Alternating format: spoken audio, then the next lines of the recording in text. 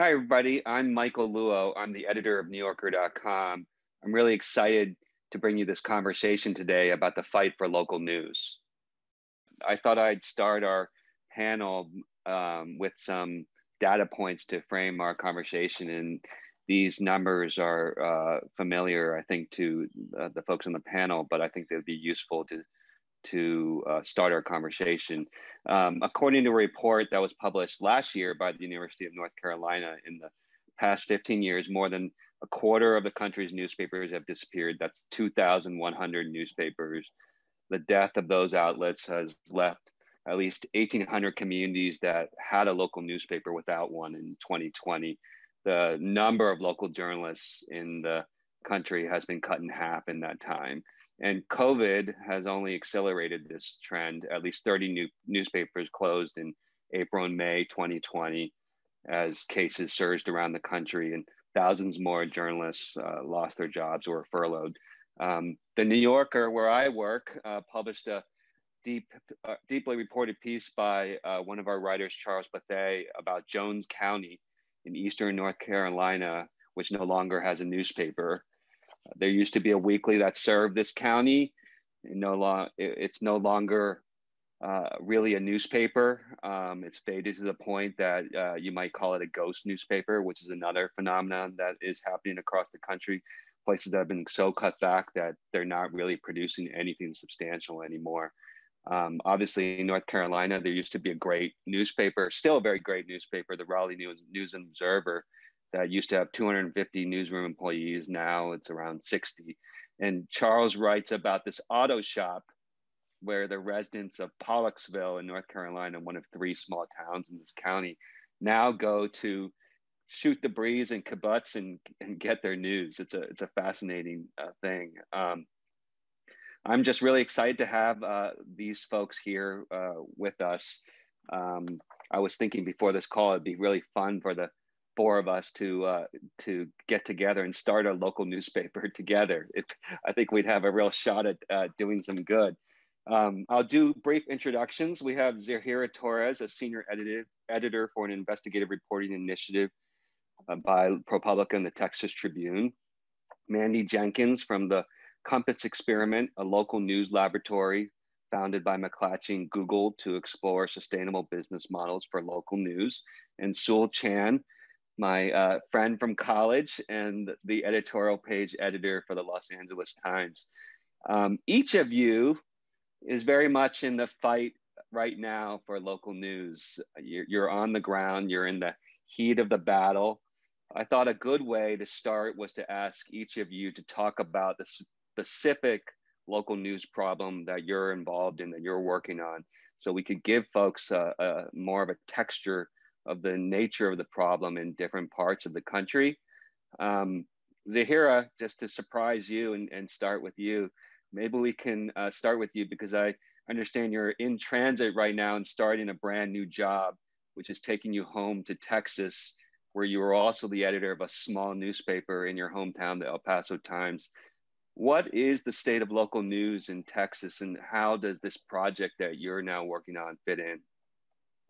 Yeah, I think it's varied, right? I think, you mentioned, Michael, which I think is important. You said, we're in the battle of local news, and I think all of us should feel like we're in the battle of local news. The challenge is that battle is very varied. I ran the newsroom in El Paso, Texas, which is my hometown. It is a county of more than 800,000, was once a very substantive newsroom, and had about 100 folks on staff. The newsroom now has dwindled to fewer than 20, and that includes editors and sports reporters and photographers and everything else for a county of 800,000. And so El Paso is fighting one battle, right? Like El Paso is trying to figure out, how do you, after for years following a model that focused on advertising, how do you bring that back in a way, not the advertising, but how do you bring back the dollars you lost from advertising through readership? The challenge with that becomes that you know, as you are trying to figure that out, you are also disappointing some of your loyal readers, right? So, you know, you have a very traditional reader base that still subscribes to the newspaper and is the most loyal of all, but it is shrinking. And so as you adjust and as you look at different models that are focused more online, you are trying to balance how to bring in new engaged readers while not completely losing the folks who had helped sustain you for all that time. So, you know, I'm happy to talk more about that battle, but, you know, I moved to ProPublica about 2 years ago and joined the local reporting initiative as an editor. That initiative is one in which ProPublica funds one reporter from various local newsrooms for a year and works on an investigative project with them for that year. And the editor collaborates with the local newsroom to help them produce this series of investigative stories. I've now moved to become the editor who is in charge of an initiative between the Texas Tribune and ProPublica that will focus on bolstering investigative news in Texas. And so that initiative has reporters in different parts of the state who all cover different areas and spend, you know, many of them are from Texas and have reported here and care deeply about the state. So, you know, that is one approach that we have taken to say, you know, we are funding local newsrooms and trying to help in that direction. But now we are also expanding to create newsrooms that will, in this case, cover Texas, and in other cases, cover regions, right? So we are expanding to create a Southwest region and a South region. But all of those things are not going to help the solution of who is covering your local city council and who is covering, you know, education board races. And so it is one thing that I think we all have to think about what piece of the pie we kind of take. Just real quick follow-up. There are some big and good newspapers still in Texas, Dallas Morning News, the San Antonio paper, Houston Chronicle, a lot of really the Austin American Statesman. How do you fit with those newspapers, which still have significant resource, or maybe not compared to what they used to be, but still have some resources? Yeah, I mean, I think all of those, and I grew up reading the Dallas Morning News and still subscribe personally to many of those papers. I think that we fit in a way that we help augment the investigative reporting. I mean, every newsroom is dwindling in the state. They are still great newsrooms that have really great reporters and really great editors, but they are getting smaller. And so this is to add to, you know, the investigative heft that those newsrooms bring. But it's also to say, you know, as you have seen those newsrooms shrink, a lot of them are much more focused on regional investigations, which means that, you know, large swaths of the state no longer have that investigative muscle, right? And so, you know, I'm from the border. We don't have a strong investigative newsroom along the border. We have folks who do really hard work, but they don't have the time to invest in covering those things. You don't have the same in rural Texas. And so, you know, vast areas are going uncovered. And we hope that this helps augment that. Got it. That's great. Mandy, can I jump to you next? You've basically been running two different startups, one in Northeastern Ohio, the other in Colorado. The Ohio project began, as I understand it, after the closure of the Vindicator in Youngstown, a newspaper with a 150-year history, in August of 2019. And something called Mahoning Matters emerged out of that. Can you tell us about the genesis of that project and the other project there you're working on in Colorado and what you're trying to do in those communities? Yeah, sure. So yeah, as you said, we started Mahoning Matters. It actually launched the beginning of October of 2019, and the newspaper, The Vindicator, closed on August 31st. So it was a pretty short turnaround to try to make sure that we could continue on some of what they were doing there. And a big part of that also was bringing in the staff. So actually, the entire editorial staff of Mahoning Matters came over from The Vindicator. People who've been covering the area, lived in the area a long time, know a lot of the players there, which we learned was really critical in trying to get this site up and running.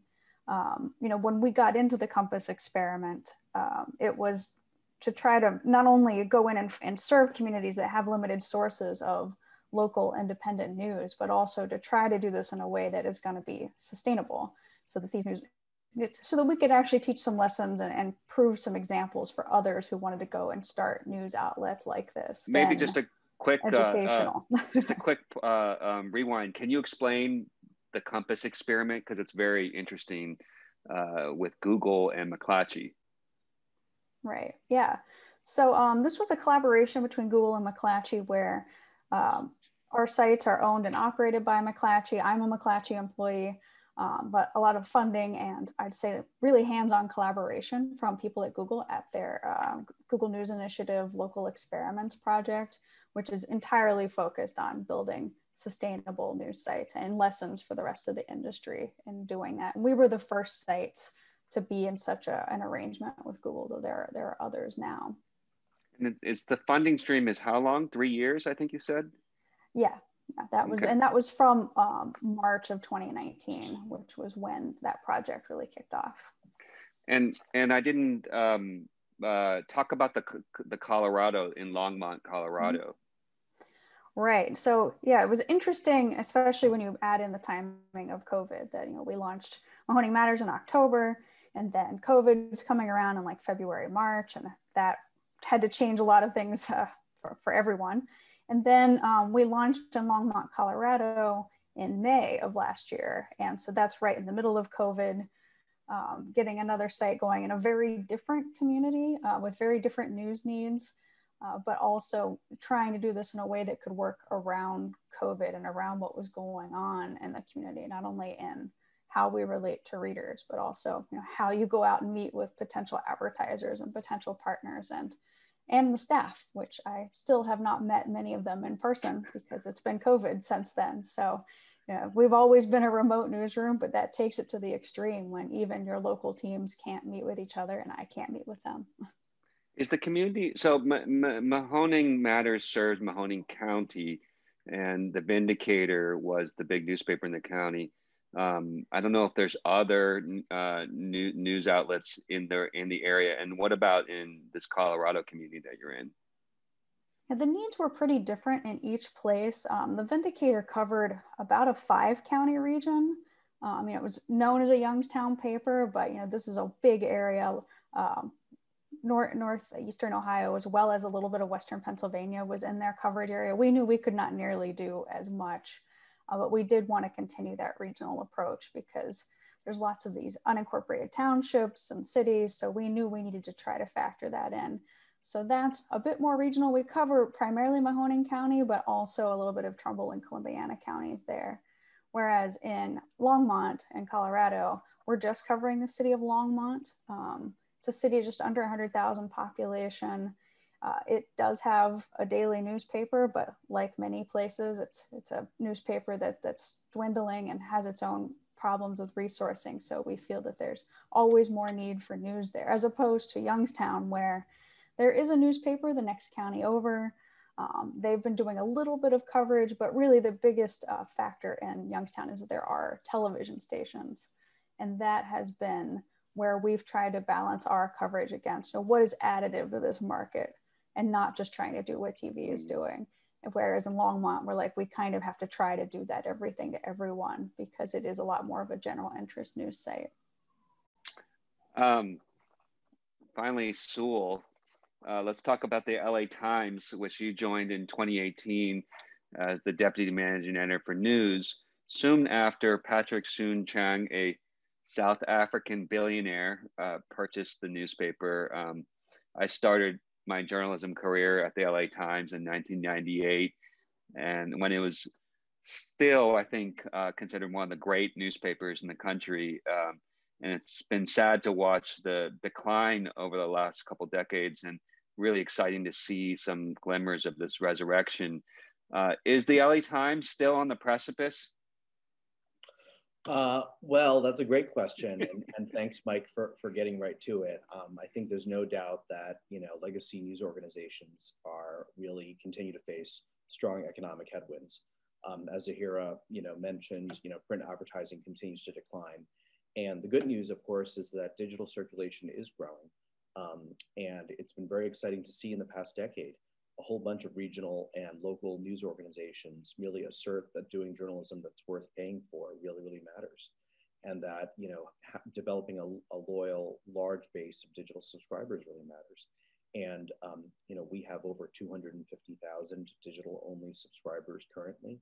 Of course, that's a tiny fraction compared to national news organizations like the New York Times or the Wall Street Journal. But given that we're a regional news organization, we're very, very happy in that figure.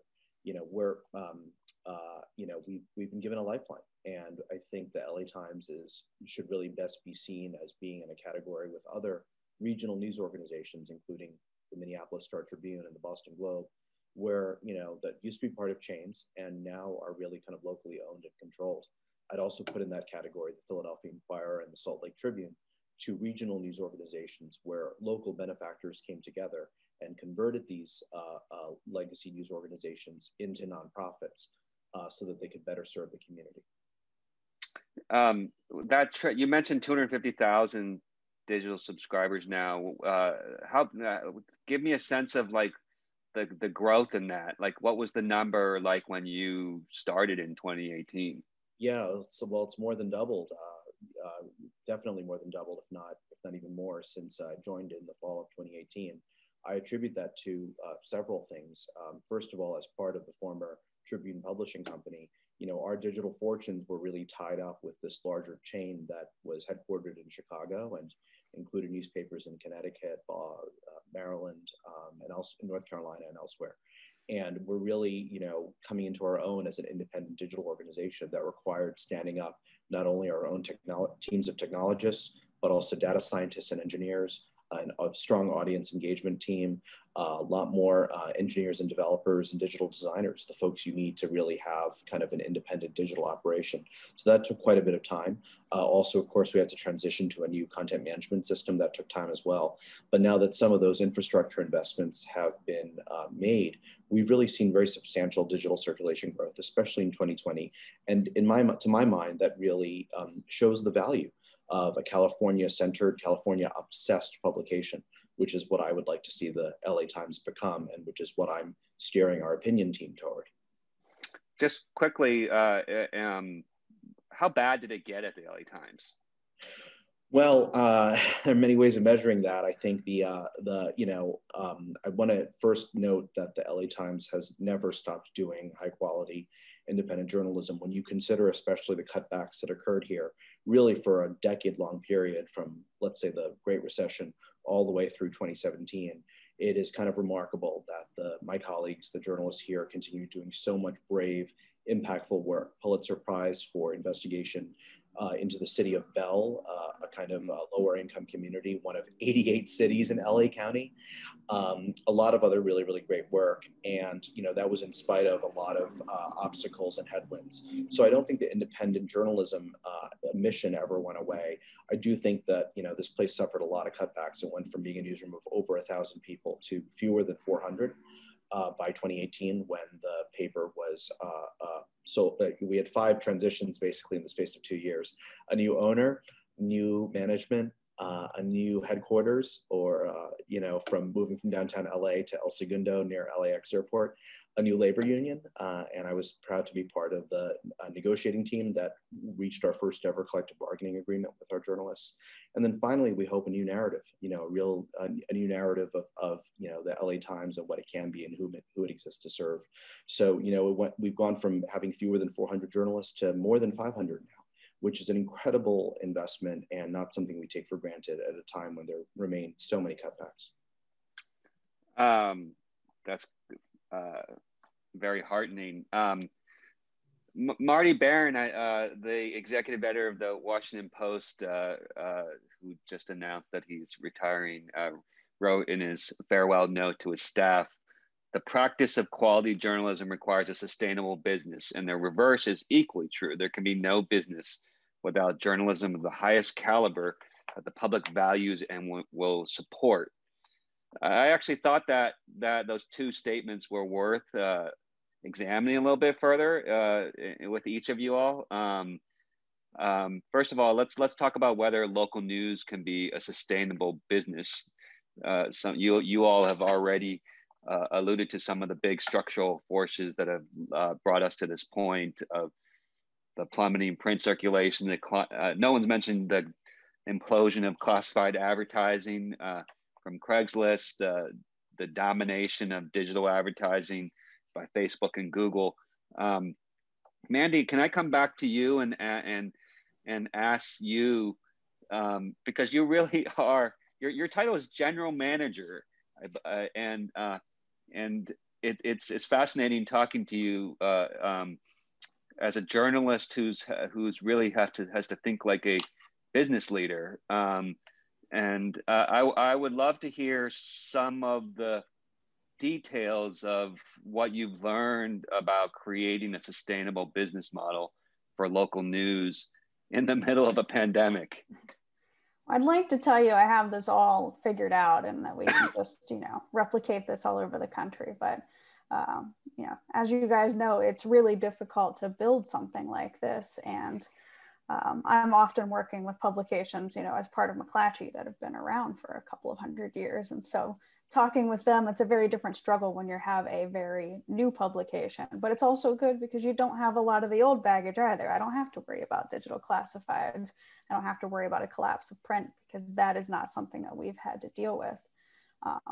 But sustainability is incredibly difficult. It's one thing to be able to hire a great staff and do great news, but in order to do that, especially from the beginnings, we've got to create and grow these new news brands. We have to gain the trust of local audience and local sources. And as part of that, also getting out there and meeting local businesses, potential donors, and doing all of that in a very short order with a staff of about 6. That's how many people we're working with there. And that all of that has to happen at the same time and needs to be ramped up over time. And, a few things that we learned in this, for one, I would say the importance of being local in this and making sure people know that has been key. So hiring the local team in editorial and in sales, people who can leverage their relationships and their experiences, was really critical in getting things off the ground there. And really involving the audience as well. I think that goes for every kind of publication when we're talking about sustainability. For us, that was doing a lot of audience research up front as we're putting together these publications of what's the community's needs, what are their user habits right now, what are the gaps in the market in terms of the competition and what we can do that is special and hopefully what people will pay for at some point down the road. And then, I think the same thing with relationships on the business side of what are the needs of these businesses that's not currently being served and what is something that we can do that is different in there. And so for us, that meant really not a lot of reliance on programmatic ads, which is the easy thing to do when you get in and start a startup business. We have a few, but that is not a huge part of our business. It's direct sold sponsorships with local businesses, which take a long time to get over the line, and it's a lot of hand holding, but it's relationship based, and that's a real investment, and that's both a sign of a kind of a long-term relationship, just like it would be with advertising or a sponsorship, but it's also a sign of how we're working together with people in the community. What's the most promising revenue stream for you all in the two different sites, or is it different? Right now, I think it's still very much in giving is what we call it, which is something we actually only launched during the pandemic. Both of our sites are for profit. So we had to really pivot on the fly as we're trying to get these sites up and running. Local businesses are struggling. So we simultaneously launched a giving program for readers. So I won't quite call it membership yet. We want to turn it into that, but bringing our readers in on, hey, this is how we're funded. If you like what you're reading, please give to us on a one-time or a monthly basis. And that has gone really well for us. I mean, really better than expected, especially in Youngstown, where there's not really a history of that. And we've been really encouraged by that, as well as working with local foundations and local funders who have not traditionally given to news. And we've done that through a fiscal sponsorship with the McClatchy Journalism Institute, who essentially makes it so that we can collect those funds, and those funds can be given locally on a tax-deductible basis, which we just kind of got through that at the end of the year. But I think those things have been especially helpful for us as we're up, starting to get up and running and making this kind of revenue pie of knowing we can't have any one thing that we're going to rely on. It's going to have to be several income streams. I want to talk about philanthropy a bit more later and talk about nonprofit journalism in a bit, but let's stay on the sort of sustainable business model idea. And so you have the luxury at the LA Times of having an owner with deep pockets and hopefully some patience. And the 250,000 digital subscriptions sounds promising. I'm actually not sure what price point that is. And what is the biggest challenge for the LA Times to be able to sustain its newsroom on its own? Yeah, I'm glad you mentioned having a benevolent owner. It certainly helps. But to quote Laureen Jobs, who was recently profiled, a billionaire is not a business model. And I actually think that's right. There's a lot of discussion right now in local news about business models, about ownership structure, about nonprofit versus for-profit. But the truth is that sometimes these distinctions mean less in reality than they do on paper, right? We're a money-losing operation. I don't think that's a secret. And I think getting us to the point of break even or sustainability is really, really important. And that's what our owner has emphasized, that he's not seeking for this to be a profitable enterprise. He himself has said he probably overpaid for it, but he did so because he was trying not to get revenue from this organization, but to give back to a city and a region that have given so much to him. And I think that kind of mission really, really motivates folks. I'm really struck listening to Mandy and others, how much there's a convergence right now in the desire to make local news work. We were very privileged at the LA Times to be part of Table Stakes, which is a multi-stakeholder initiative organized by the American Press Institute and the Lenfest Institute. And they're really helping local news organizations. And again, they don't care about your ownership structure. They care about making local news sustainable, whether you're nonprofit, chain, legacy, independently owned. And we learned so much from the Table Stakes process about understanding your audience better, serving segmented audiences in the ways that they need to be served, putting their information needs first. And I really think that Table Stakes framework has been really, really helpful for us in thinking about these challenges. And I'm heartened at how much, you go to these conferences, including the ones organized by, there are some sponsored by Google and Facebook because there's been a lot more attention to local news. We can discuss the social media giants in a moment, maybe. But you see kind of the same players in the sense that we all recognize right now that this is an all-in moment for our democracy. And I really think that we need to tie in the local news's survivability and sustainability into that larger project of supporting our democracy.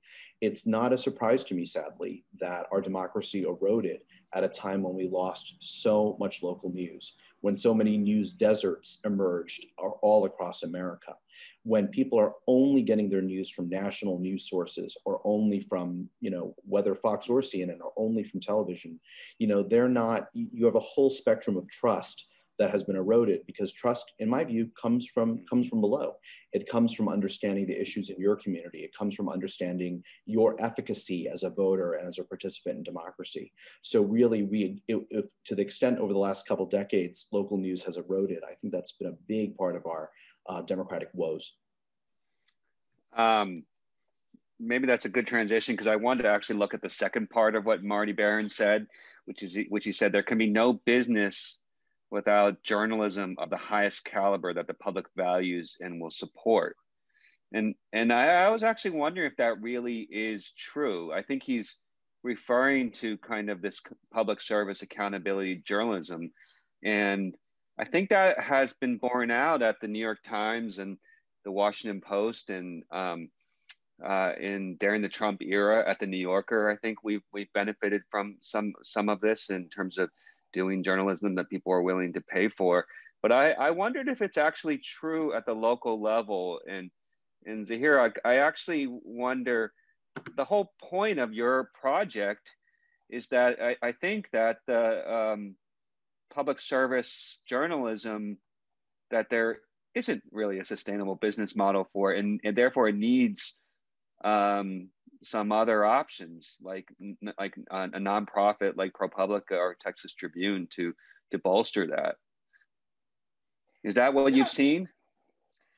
No, necessarily. I mean, when I was in El Paso, we did kind of what Sewell talked about. We did an analysis. We were also part of the program he talked about. We did an analysis of our audience and who and what people were reading. And often what we found was that it was, and this is different in every market, but often what we found was that people really flocked to the accountability journalism. I think it's just hard for local newsrooms that are quite small and on a daily publication schedule to find the time to produce that on a consistent basis. And so I think what we did at ProPublica is we tried to ease that some, right? Because we know that this is something that folks flock to. We know that people really care about accountability, investigative journalism, and we've seen it in the local newsrooms that we have worked with. It has been striking, the amount of impact that has happened, the readership that has come. We have news organizations that have put that work behind a paywall for themselves and have seen much higher conversion rates from that. I think it's just, it becomes a difficult balance, and we've seen this, Sewell mentioned Salt Lake earlier, Salt Lake City, and, we've seen, that's now a city where its 2 newsrooms have decided to go to a weekly print publication so that they could, focus more in other areas. And I think you're going to have to start seeing more difficult decisions like that. I mean, but I also think we often talk about newspapers, and I'm from a newspaper, so I talk a lot about newspapers, but there are lots of different models that have shown us that there is a path, right? We have seen public radio really step up in a way that has really brought local news to the forefront again. We have seen kind of nonprofit models, smaller nonprofit models come up and do those kind of deeper accountability narratives that have really resonated with communities. So, I mean, I think there is a sustainable model for that. I think that is one in which when we talk about loyal readers come back because they feel like you're giving them news that they can't get anywhere else. And so I am a strong believer that that's accountability journalism. But it takes a big shift when you have, when your model has been much different. So it really does take saying, we're going to stop doing these things. And in some cases that's easy. Like I remember, we were covering, when I was younger, we were covering ribbon cuttings and things that nobody cared about. Mandy, I would love for your perspective on this conversation, because you tell me again the number of people in the newsroom in Mahoning Matters and at Longmont. How many reporters did you say? We have 2 reporters in Longmont and 3 counting and RFA reporter in Mahoning. RFA stands Report for America. Report for America. So she's just out of college, so I won't disparage her by saying that maybe she's a half reporter just because she's still getting her feet under her, but we count it. So I'm just fascinated by this challenge because I think I've been sort of taught that you're trying to build a daily habit with readers. You're trying to bring them back again and again, whether that's through a newsletter, a homepage. And if you're busy trying to produce things to get people to come back every day, how do you have time and space to do that accountability journalism that you can't get anywhere else? And I'm curious, Mandy, how you've encountered that balance, that struggle that Zahira talked about, of what to do and what not to do, what to stop doing. Right. And I think that is one of the biggest challenges, especially when you're working in local, that, we have to have a daily product, that that is what people need, and their needs are going to be different. They might want the daily police report. They want to know why the water main, what happened with the water main on Main Street yesterday. But at the same time, people are like, well, what's really going on with city council, and what's this really about, and who's funding that? It's like, well, I've got 2 reporters. We've only got so much we can divide up here. And I think that is a daily push-pull that we have to work with. It's been a lesson we've learned over time in Mahoning, because we do have local TV, so we intentionally kind of avoid crime, traffic, weather, because they've got that, and that's their wheelhouse, and been able to do more of that accountability and service journalism there because that's what people expect. But then COVID comes around, the need of like rapidly changing information that affects everything, becomes accountability and service reporting. And that made it so that we had to really change our reporting metabolism and what we covered to make it responsive to what the audience needed. And, that has been really difficult to sustain. And now we have to look at what does a second year of trying to do that look like in the long run. And, we see a similar thing in Longmont, where it's a lot more general interest news.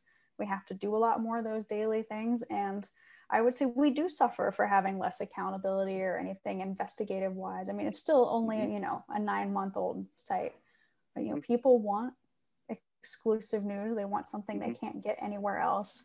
But at the same time, we have to return the daily coverage. And it's frustrating to serve readers to know that they want more. But it's also frustrating from a funding standpoint, that especially when you look at philanthropic funders or foundations, they want to see, like, where's your really innovative new fancy thing that you're doing, and where's your video journalism, and where's your data visualizations? I'm like, I don't have any of that. And I'm not gonna have any of that anytime soon, because like I have to have someone at city council and school board today, and that's my 2 reporters. So, it's just a struggle to keep that daily habit built and find out what needs to continue to be that, and, tweaking that over time through audience research, through watching the analytics, through seeing what else is reported out there, to know like what do we have to really focus in on, because we have to choose. There's going to be things that we'll see, that hasn't worked. We're going to have to stop doing that or do that less often. And I'm sorry to the 50 readers who really liked that feature, but we can't keep doing it. Just quickly, is there, trying to keep up with all of that, is there a piece of journalism that you are really proud of that came out of either of those 2 sites that's an example of something that is doable even with such limited resources? I think that the pandemic reporting at both sites has just been great. And that's because, like, in some cases, we just have had to say, we're throwing everything else out today, especially early on, and especially now that the vaccine's coming out too. It's a new wave of kind of coverage and questions that are coming in from our readers. And that, I think, is what I've been most proud of our teams for, is finding those ways to get those questions in, to answer those, to constantly update that, whether that's been having Q&As on the site, just through the coverage of what's happening, what's opening, what's not opening. But also, just for instance, just last night, Mahoning Matters had a live Zoom event with lots of local public health officials where we're just taking questions virtually from the audience on Zoom. And it went, I think it went over by like 40 minutes just because there were so many questions. And being able to be a venue for that, I think that that has been exactly where our wheelhouse is, where you're providing that value, but also doing it in a way that shows what our priorities are. That's fantastic. I wonder if we can talk about nonprofit journalism. Ben Smith, the media columnist for the New York Times, wrote a column, provocative column, deliberately provocative, I think, saying that you should just scrap the big newspaper companies and the chains and just plow money into nonprofits and nonprofit journalism. The thing that I've struggled with is like how do you scale nonprofit journalism? And so I wonder if I think you all will have thoughts on this, but maybe Zahira, if you could start as someone who's been at ProPublica on the ground with this and with the local reporting network, and now your new project in Texas. What are the limits of nonprofit journalism as you've seen them? Yeah, I mean, I think, I think we have seen a lot of success, both at the Texas Tribune and at ProPublica with being able to draw the donors and the attention to the work. I think there are some challenges at a local level with nonprofit models. I think it is hard. It is much easier to get donors at a national level, even who care about local news, than it is to get enough donors to fund, a very local initiative who, from within a community. So I think, I'll go back to El Paso on this. El Paso just started a nonprofit online news organization called El Paso Matters. And I think most of their funding at the moment comes from a national level.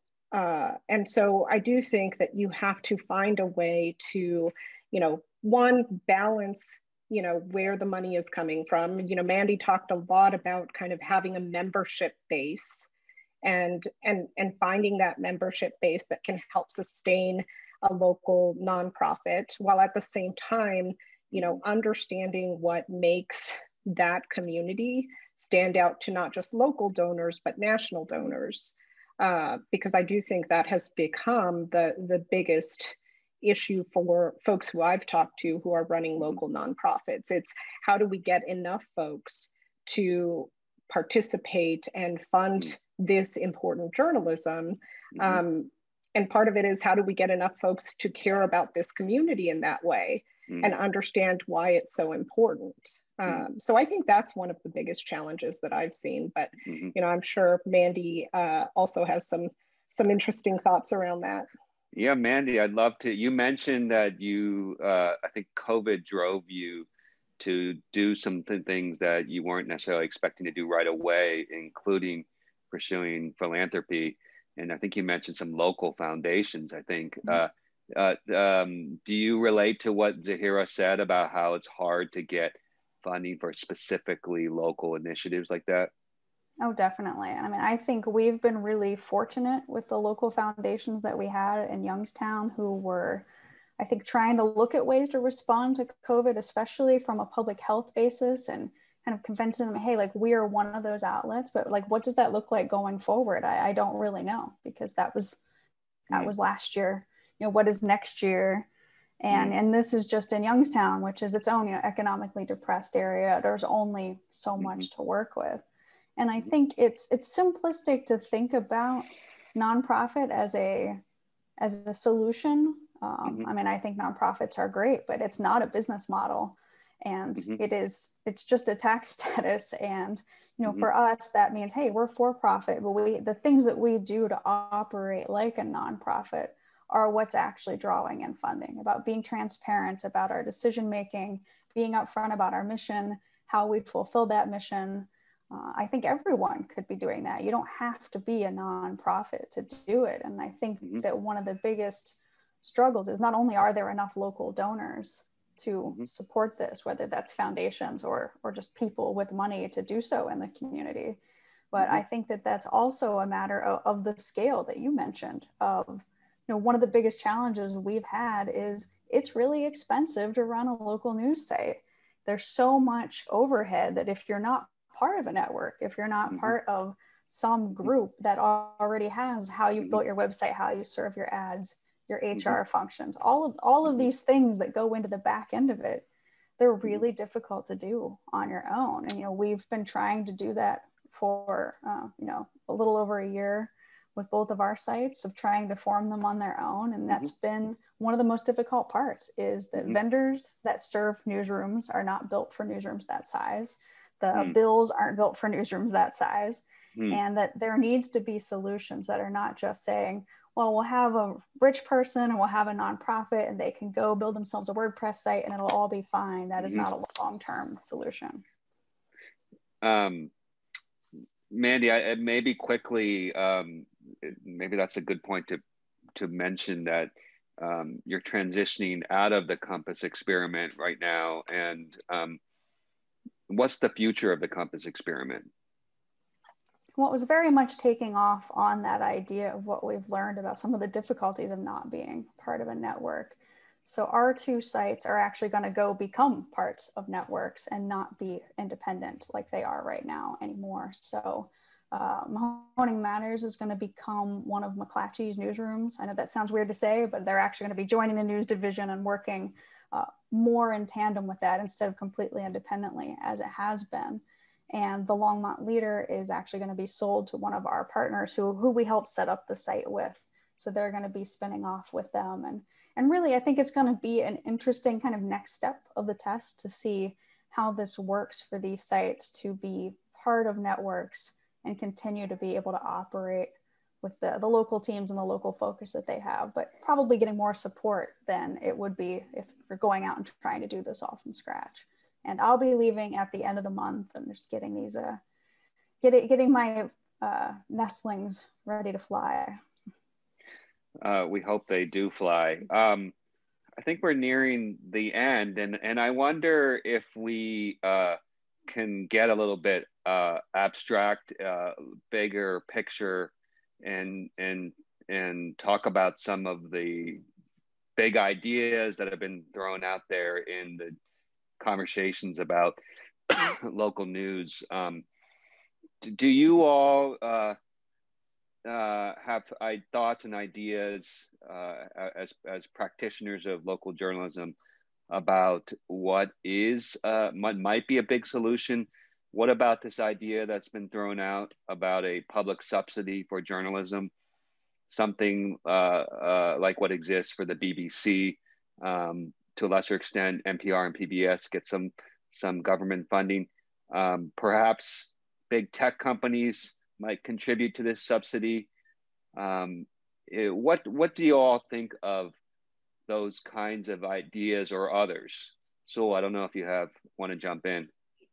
Yeah, I'll start. I mean, this could be its own hour, but I'll start with a few. First of all, I don't think there's one solution. This is too big a problem for there to be one solution.